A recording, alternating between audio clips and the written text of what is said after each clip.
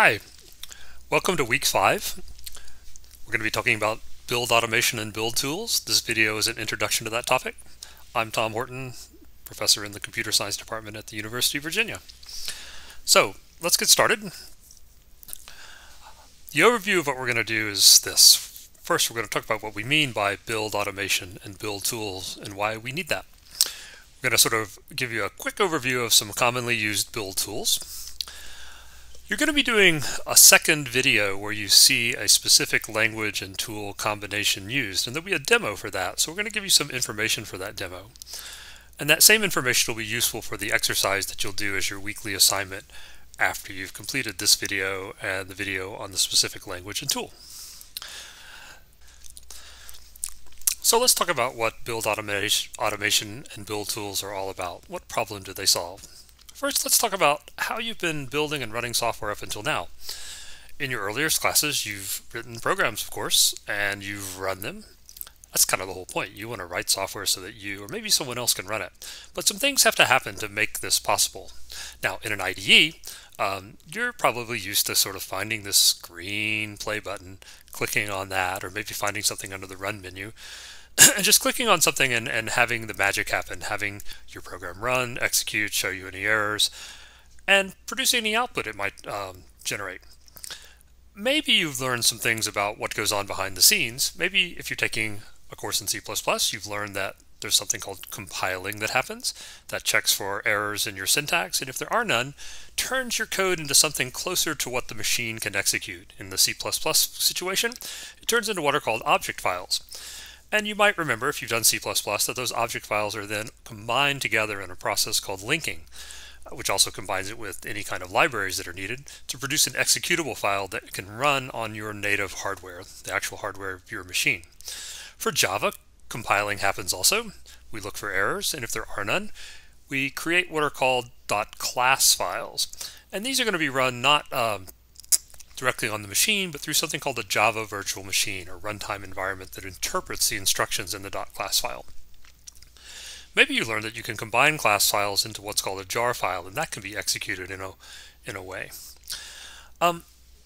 Possibly you saw the use of third-party libraries, where you've taken some library that you found on the web or your instructor's given you, and you've compiled it, or in the case of Java, you've got a jar file, and you sort of integrated that in with your execution so that your program compiled with that and then ran and used the code in that third-party library.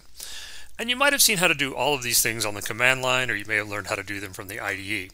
But one of the points we want to make is your IDE, like PyCharm or IntelliJ or Eclipse, whatever you're using, hides a lot of details, and they make it very easy for beginners to sort of run and build and run a program. They're also great for experts, of course. And if we need to change any of these things, there's always a way of doing this within the IDE. But IDEs hide a lot of complexity. Well, running a program, building a program, and then running it can be a little bit more complicated than that. And there's some things that may be a little trickier if you just stick with that pressing the green button attitude. So what if you're working in a team, and team members are using different IDEs? Someone's using Eclipse, someone's using IntelliJ or PyCharm, and you all need to build the program the same way. Or maybe someone's using the command line. What if you need to distribute your code to others? You can't sort of insist that they use whatever IDE you've used and give them instructions for that, and you don't want to sort of write instructions for every possible IDE.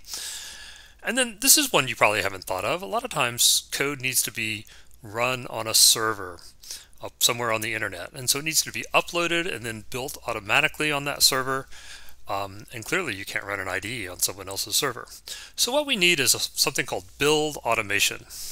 And the definition for that is an automated process for creating a software build and doing that, and also doing related tasks like testing or packaging, these kinds of things. So what do I mean by a software build? I mean just a fully constructed version of your software that can be run and executed. So one of the points here is that there's multiple things we might want to do. We might want to build it. We might want to build and run it. We might want to test it. And we need it to be automated. We want to be able to repeat this and maybe run it as a script, maybe run it on a server. So there's a Wikipedia page there which has a sort of general overview on build automation. You might want to check that out. It's got details on specific tools, but we'll give you an overview of how this works here in this video lecture. So there's some things that we need to worry about. There's a reason build tools exist. They need to handle certain kinds of issues that come up when we try to build a large software system. And so this slide tries to list a number of those. First, building a software system often depends on the version of the compiler or interpreter you're using to actually build and run the software. So your program may be using Java 8, but someone else is using Java 11. It's not unusual at all for Python to have to build a system using an older version, Python 2, but the newer versions, Python 3, are also used, and you might be working on multiple projects on your computer that use different versions of a compiler. So that's a little tricky, and we need to control that. One thing you may not have seen at all is that there are options we can supply to the compiler when it does its compiling work, or we can supply when we actually run the program. And this is different for different languages. But here's some examples of that. And again, you may not have seen any of these. One, compilers can optimize. They can sort of try to change your code in ways to make it run more efficient. And you can toggle that on or off. Secondly, there are things called environment settings or environment variables, things that are set at runtime when you run your program, and they're referenced from within your program with variables or with library calls. And this is one way of sort of configuring your program to do certain things at runtime without having to recompile it. And so you might, for example, have the name or location of a configuration file defined as through an environment setting. Another thing that might happen is your program may need to run in a certain directory. We call that the working directory, because maybe there's some data files there. Maybe the program assumes that some image files are there that it uses. And finally, if you've done programming before with recursion, you'll remember that you call a function which calls itself, which might call itself, and there might be a sort of long series of nested function calls. You might remember that each one of those stores some memory on what's called the runtime stack. It has to store the local variables and what the return address is. And if you write a recursion that goes really, really deep, that amount of memory can grow and grow and grow. And so programs have a limit on what's called the runtime stack size. And if you exceed that, your program will halt. But maybe your program really needs to do some deep recursion, and so maybe you need to increase the size of that runtime stack. So again, those are all examples, but the point is that you'll see when you start looking at build tools in any depth that they have ways of supplying these kinds of options. Well, when you have a large software system, it's going to be made up of a lot of source files, a lot of Java, Python, C++ files, and often you organize these into some kind of directory structure with subdirectories and sub-subdirectories. And you do this for reuse, for making it logical, for ease of testing. And so that's something that is important when you try to build your program. Third-party libraries or packages, as they're called in Pythons, which one are you using? What versions are they? Where do I find them? How do I locate them on my system and include them in this build? I talked about jar files earlier, so often there's different types of executables you can generate, and maybe it needs to be installed somewhere on a user's computer. And so you want this automated build system to be able to sort of do that. And test code. You'll see later on, in a later lecture, we'll teach you about testing. It's important to sort of develop test code as you're building a system and run it consistently. So these are all things that you need to handle, and some of these are things that need to be repeated by yourself and shared with others. And so having an automation system to manage this is really important for large systems. So we need some tool support. And for build automation, I'll start off talking about what I'll call the control file. That's just kind of my term for a generic term for lots of different systems. But many of these systems have some kind of text file that you create that specifies what settings you need, what libraries you need to include, all the things you need to make happen to build the system. You also then need a utility program we call a build tool that uses that file, that carries out those needed tasks. So the build tool always has some kind of specification or control file. Not all build tools do this. Some include it and some have it separate and some don't do it at all. But ideally it'd be nice to have what's called a package manager. And a package manager is a tool that finds libraries on some server on the internet and downloads those for use in our project and installs them in the right place and makes them really easy to add to our build, so we don't have to sort of figure that out and do it by hand. We just say, hey, we want this library, and presto, it's part of our build. And then ideally we'd also like to use tools that work on many different computer systems, so that no matter what kind of system our team is using or other users who want to download our software are using, they can take advantage of these build tools. We definitely don't want to write our own. And also we'd like it to be something that's integrated into an IDE. So the ones we're going to show you in this unit all sort of play nicely with the most common IDEs like Eclipse and IntelliJ and PyCharm and things like that. Okay, so just to repeat what we've talked about, the reason we need build automation is it gives us these advantages of 1, repeatability. I, the programmer, can define this control file and I can build consistently over a period of time. You know, if I'm working on a project for 5, 6, 8 months, I don't have to sort of remember all the settings. I just type my build command and it builds. And I can share that with my team. If we're all working on the same project, we all need to be able to build the project in the same way. I can then distribute that as part of my software release. So when people find it on GitHub or some other place, they can build the system themselves without me having to explain how. And finally, if it gets uploaded to a server, say something in the cloud or something doing testing, continuous integration, that server can use this build system and my control file to create the executable program. Okay, so I alluded to this before, but when we see a large software project, a sort of realistic software project, it's more complicated than the code you've been developing so far, probably. I mentioned there are many source files, could be hundreds, could be thousands, organized possibly into some complicated directory structure. But in addition to that, there may be other things, other files that are needed by this program. These could be images or configuration files or data files, and we refer to those as assets or resources, and they often live in one or more directories. We talked about the need for libraries or packages to build our system. We also might have this control file for our build tool system, testing files and test data plus documentation. All these things together make up all the files in our software project, and they all could be under version control. You probably are using Get to sort of determine versions, and you might have the whole thing stored online in GitHub or something like that.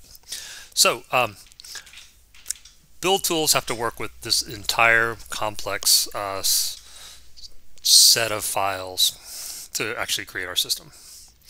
Okay, so we're going to have a look at a couple of common well-known build tools for different languages. If you need a break, this is a good time to take one. Take a break, come back. We're about halfway through this intro lecture. All right, let's assume you're ready to carry on. We'll start off with tools for C and C++, and we'll start off with the granddaddy of them all, I'll call it. There's a tool called Make that's been around as long as C has been around, which is a long time, 1970s. And Make is really well known. It's the one most people think of when they think of a build tool. There's lots of older programmers who don't know there's something similar for other languages, so you'll be ahead of them after this lecture.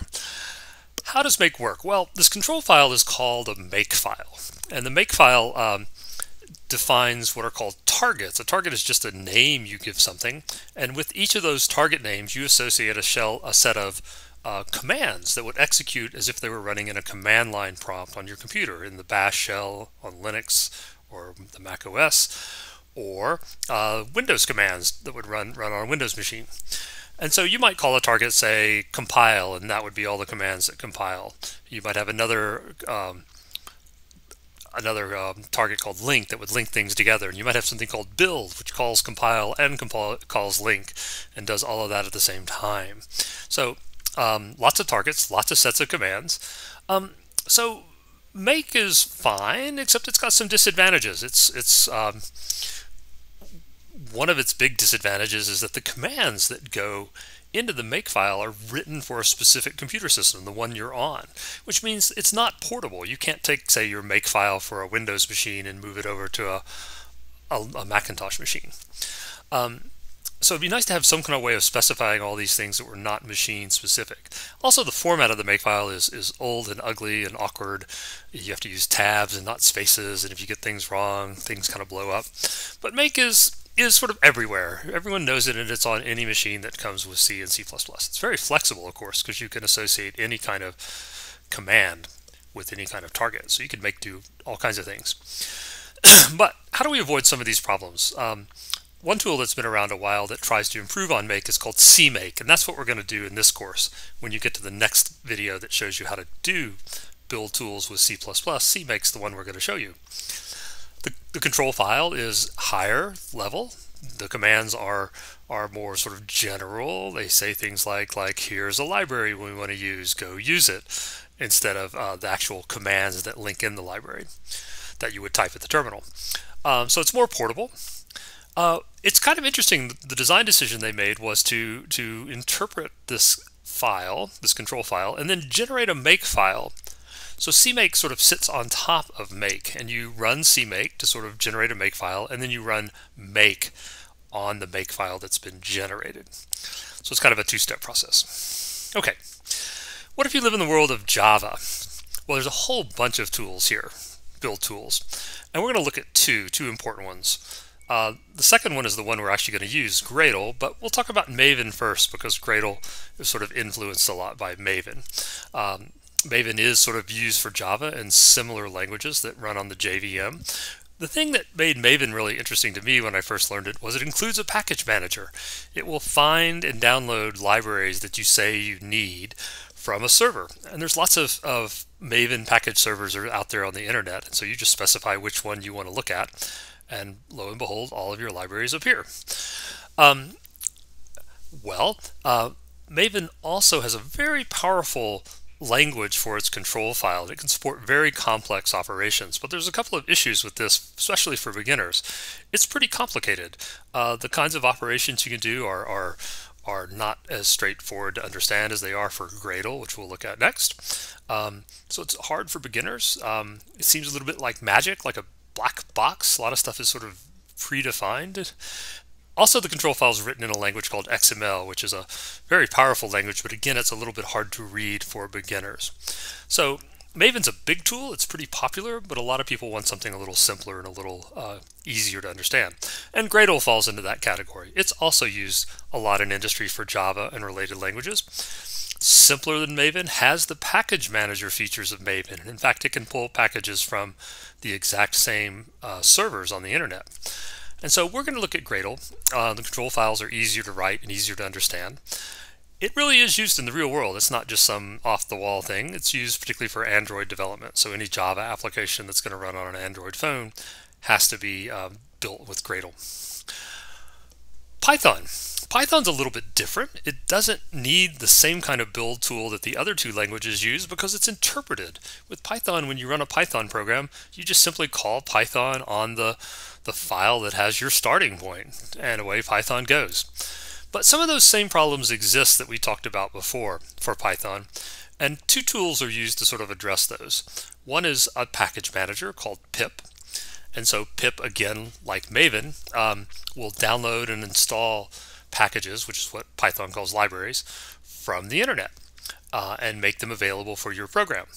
But that's all it does. Pip only is a package manager, and that's okay. It does it well. We often use it in collaboration with something called a virtual environment. And so this is kind of a strange idea, but it's pretty common in complex software development. We often want to build and run a program using a specific compiler and a specific set of libraries. And what we want to do is bundle those together into this environment, what we call a virtual environment, that can be used just by that project. And then while we're working on that project, we'll use that virtual environment. And when we're done, we can call what we deactivated that environment and switch to another one, and then use another set of packages. So it's like having different versions of your languages and the libraries your language use on your computer and be able to switch back and forth between them. And so for something like Python, where there's many different versions, 2.5, 2.6, 2.8, 3.7, 3.8, and people are sort of building things that have to run in one of these versions, it's really great.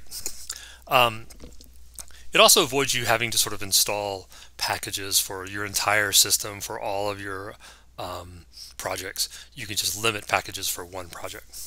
So in Python, what we do typically is we create a virtual environment and then activate it so that we're working with that.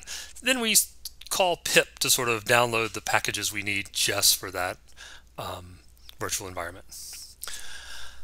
Let me say one more thing about package managers before I go on. It's a really powerful idea. And so if you're a Linux user, you'll know about apt-get. And if you don't, I'll explain what it does. apt-get is a program for Linux, which is a package manager not just for third-party libraries for programming, but for all applications. So if you need a new compiler, you call apt-get, and it goes and finds it on the internet and installs it. If you need Gradle, you call apt-get, and it pulls it off the internet and installs it. And later on, if there's a new version, you call upgrade with apt-get, and it gets you the newest version. And so this is core to how we use Linux, and other systems have these things too. They're third-party products usually. They don't usually come from the computer manufacturer. So for example, for the Macintosh, there's a utility called Homebrew, which is really great for installing things and managing stuff. And if you're a Mac user, I strongly encourage you to look for Homebrew. Under Windows, things are a little messier. Microsoft or no one else provided one that was great until recently. Microsoft has just released something called WinGet, which is just a lot like apt-get, and it's sort of in final experimental phase. Before that, people used a third-party package manager called Chocolatey. All right, so package managers are wonderful for keeping software up to date on your system. Other languages have package managers for libraries, like the language Node.js. Node.js is a JavaScript kind of language, and its package manager is called NPM. So really, any modern language you see coming on down the road is going to come with a package manager. All right, so where are we? In this introductory video, you're now at a point where you have a general idea of what we mean by build automation and what build tools are and what that's all about and why we need these things.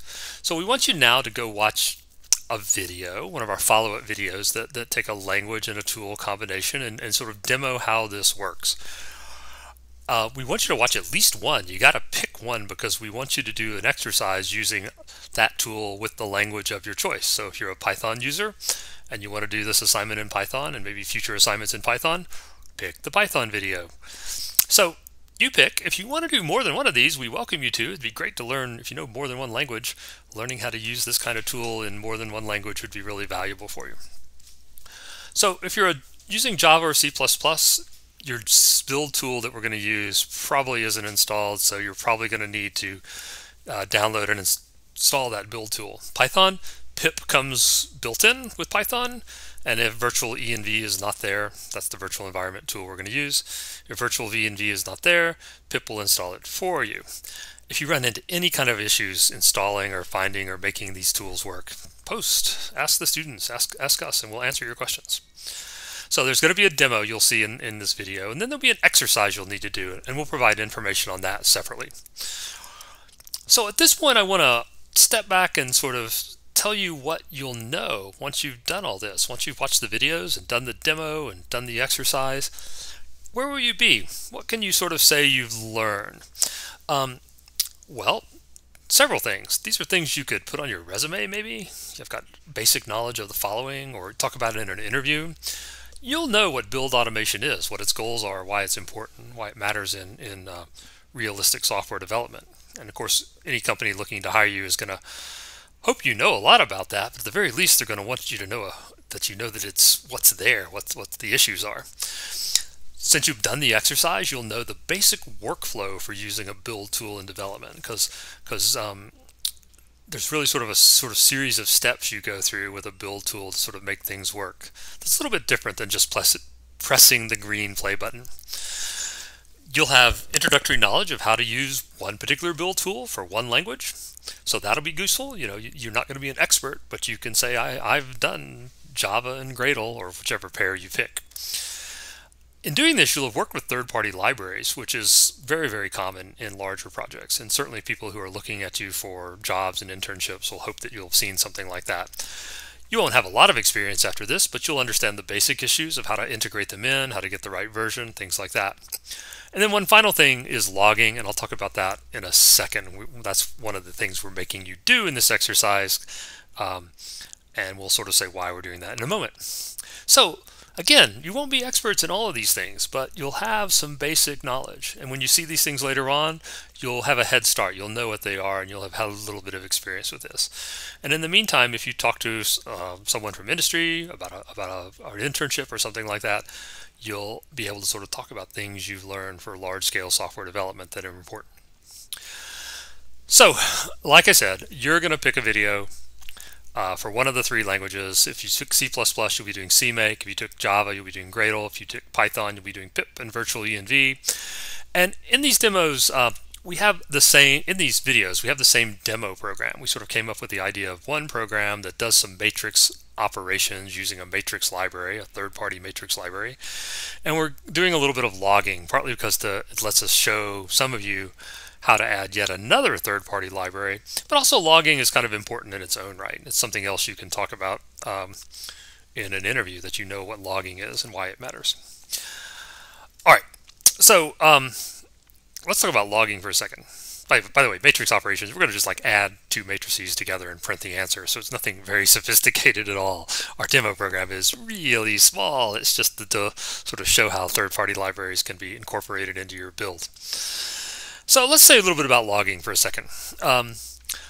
Logging is related to something you might have heard of called DevOps. If you've heard of DevOps, that stands for Development Operations. Is that right? I think that's right. And that's the sort of notion of issues. That's all about issues surrounding installing and running and administering software after it's been built. Okay, so it's really focused on the operations, on the running. And so when I talk about deployed software in a moment, this is where logging sort of intersects with DevOps. So your programs probably print things out. You probably do cout in C++ and print in Python and system.out.println in Java. And where does that output go? Well, it goes to the console. It pops up on the screen in front of you. It appears in a little window. But you know what? A lot of software in the real world doesn't have a little window to print stuff in. It doesn't run in an IDE or a shell window. For example, look at your phone. You might be looking at your phone right now because that's what people do when they're watching videos and listening to professors. You're running some software on your phone. If something goes wrong or the programmer wanted to say something and they printed, where would it show up? There's no console. Software runs on servers. It runs in embedded systems, which means it runs in like cars and wireless routers and thermostats and all kinds of things. There's no place to sort of print messages in systems like that, but we still need to communicate sometimes. So deployment, when software is actually deployed and being used in the real world, it may need to sort of put out status messages that show what's going on and what time it is. And those status messages are collected somewhere, usually in a file, because whoever's administering this running software may need to review that to sort of see what went wrong or see what the load is or see what's happening. So they need to sort of read that or search that or filter that, because there may be a lot of these status messages. So deployed software has got to generate output. And then even before we deploy it, while we're developing it, you, the programmer, you may want to print things out that are a little bit more sophisticated than just some message. You may want to add a level to it that shows whether you think it's an error or a warning or it's just general information and where this was located. So the point is that printing to the console is a nice basic idea, but we need to get a little bit more sophisticated use a more sophisticated way of doing that for larger, more complicated programs that run in the real world. So what's the solution? Logging. A logging utility, nothing to do with chainsaws or trees or anything like that. It's just a way of generating output, status messages during execution. The utility is flexible in that we can do things like support the level of the output message. By that we mean, is it a high priority or low priority? The format, like does it have a timestamp? These kinds of things. Whether it's written to a file or some other place. So logging utilities is what we use to do that. So they're not hard. Let me just show you an example of some of logs that explain what they are and why they were useful. So this is a log from a web server, from the Apache web server, in fact. And I don't know if you know much about how the web works, but when I'm in a browser and I type http:// some host name, some web page name, the web browser says, oh, I'm going to go talk to that machine out on the internet. And at the other end of that machine is listening for a message coming in, a command coming in. The software that's listening is called a web server. And that web server gets the communication, and then it does something. Maybe it executes something, maybe it just retrieves a file, but it sends information back to the browser, which then displays that information. That's sort of the simplest view. So the web server is the thing listening for commands from web browsers. And so this Apache, this is the log for a web server. You can imagine the web server sits there and runs and gets lots of requests. And so whoever's administering that web server might want to know, hey, what caused it to crash? Who was looking at what page when it crashed? Who's been contacting us? What's the most popular pages that have been accessed? And so every time there's an access to the web server, a message gets written to this log. So in this browser, you can see the host name that's connecting, that's the IP address, the timestamp of when it was connected, and then the HTTPS command that was sent to the web browser. And so in this case, it's just recording what messages got sent. So again, someone administering this web server might be looking at those logs. Here's another example of a log, not from a server, but from a Java program that somebody wrote. And this person who wrote this used the same logging library that we're going to use called log4j. And again, you can see there's no IP address because it's output from the program, but you can see there's a timestamp. And then in the middle here, you can see there's levels. There's debug and warn and trace. And so whenever this programmer wanted to write a message, they said, I'm going to write it with this level. And then here's the string I want to put out. So these are messages generated just like you would if you were going to print stuff to system.out.println in Java or stream to cout in C++. So these are my messages. If I'm the programmer, these are my messages with a timestamp, with a label. And you might think, well, why is this better or worse than just printing stuff out? Well, one, the levels are there. And most logger libraries have a way of letting you control what level you see. You might run it and say, I don't want to see the debug messages. I only want to see the error and the warnings and the things that are more serious. So you can control which messages you see and which you don't. And most of your programs run and they do something and they quit. But again, programs we write that are more sophisticated will run a long time. They might have lots of user input. And it can get really complicated if you sort of have lots of print statements. So again, a log statement lets you sort of record all that in a way that you can go back and analyze it better later on. So two versions of logs. I mentioned in Java, we'll be using a third-party library called log4j. This is the second version of that. It's developed by an organization called Apache, so it's a third-party library. It's out there. Hey, we don't have to worry about where to find it because Gradle's going to download it and include it in our build. You're going to see, if you're a Java user, you'll see how sweet it is to use third-party libraries with a build tool like Gradle. For C++, we're going to be using a different library for logging, one called plog or plog. I'm not sure how you say it. I'll say it plog. It sounds funnier. It's not the most commonly used one, but it worked well under Windows and the Macintosh, and it installed very easily. So we picked it for this course. You know what? The C++ package manager CMake the C++ build tool called CMake does not have a package manager. So this is sad if you're a C++ user. It's not as nice as Python and Java. You have to download that library yourself from GitHub and install it as a subdirectory of your project. And then we'll show you how to then make CMake recognize it and find it and include it into your system when you build it. Python, you guys are the lucky ones because Python's newer than these other two languages and logging has been recognized as something that's important and necessary. And so Python has its own logging utility, part of its standard packages. So nothing to sort of set up for Python. So again, just to mention this, why are we showing you logging? Well, you know, for two of you, Java and C++, we wanted you to get more experience downloading libraries and using them with your build tool.